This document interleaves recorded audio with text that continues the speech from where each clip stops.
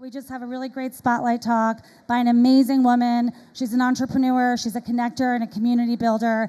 And welcome, Olivia June. Good morning.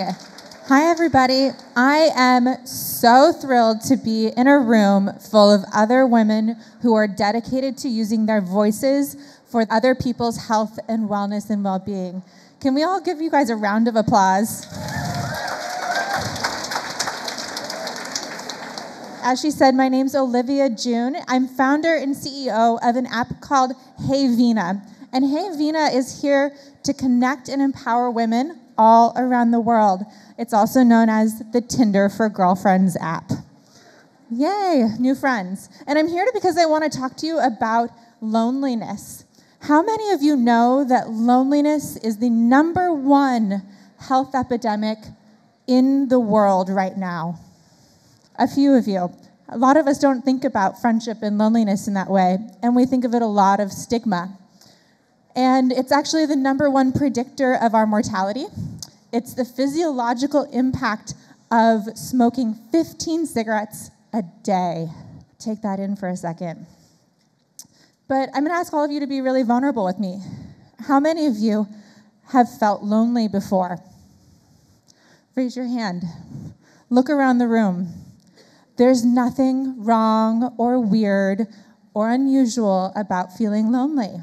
We all feel it. It's the same as feeling dehydrated or tired or hungry. It's a basic human need, but we're so afraid to talk about it. How many of you, well, let me tell you a quick little story about why I started Hey Vina.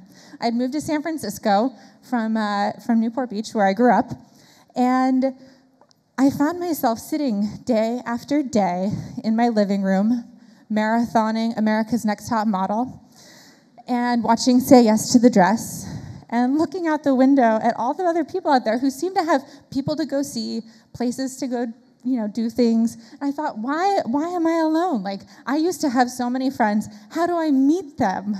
So I went online. There wasn't really options, and I tried to hack dating sites to make new friends. So I was the girl messaging, people being like, hey, I'm new to town. I hope it's not weird, but love your style, love that book too. Want to hang out and grab a coffee or go out for drinks? I don't know, it wouldn't be weird. And I'd get replies saying, thanks, I'm not a lesbian.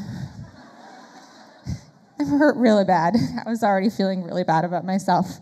And so I thought, you know what? What if we created a place where everyone's intention was there because they wanted to be friends? And what if we got rid of all of the creepy dudes? And so I did that. And I created Hey Vina and launched it to the world, and now we've made more than 8 million friendships globally in 158 countries. Thank you, guys. And so how many of you have the intention of meeting new friends while you're here today?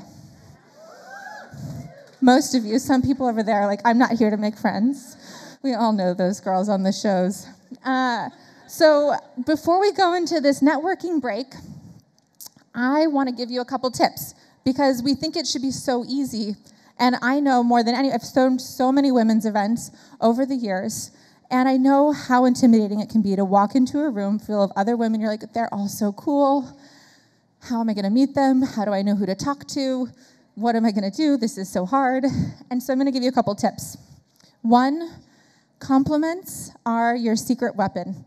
Everyone loves to get compliments, and it's a really, really good way to tell someone that you have something in common with them. You like the thing that they like. You like something about them, and that's really special. It opens the door to start getting to know the person further. You need to get vulnerable. And number 2, I want you to just make not just a connection, not just get a business card or an Instagram follower. Those are great. But how about lasting connections? How about getting someone's phone number? And when you get their phone number, you know how we're better at faces than names, all of us? Let's take a selfie with the person we're getting a phone number with and text it to them. 1, you'll remember who the other person is, and they'll remember who you are when you text them later. And you won't feel weird about it, because you're like, oh yeah, she'll remember me.